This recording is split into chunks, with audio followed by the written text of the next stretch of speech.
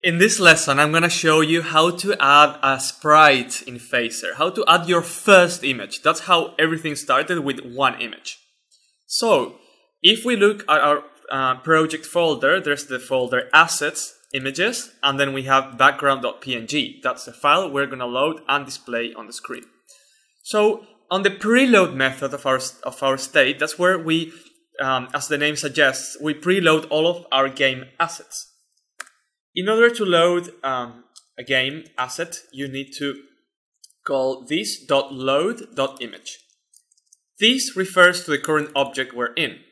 Load will refer to a loader object that Phaser has, and then that allows us to load a new image. We need to give every image that we load, we need to give it a key. That's any name that you want to write. It doesn't have to match the file name. We'll call this one background. And then you specify the path for the particular image that you want to load. In this case, it's in the assets folder, images, background.png. That's where the image is located. This will load the image from disk into the memory of our computer, phone, tablet, whichever device we're using. And once all of these images, and in this case just one, but once everything here is loaded, then this is executed. When we're on create, we already have access to the image. So what we will need to do if we want to show it on the screen is create a new sprite. I'm going to call this sprite background, and I'm going to add it to the current object. Why do we do this? I usually do this with all the images so that then I can refer to them in other methods of my code.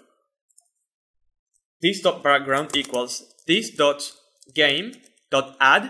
This.game will always give us access to the main game object.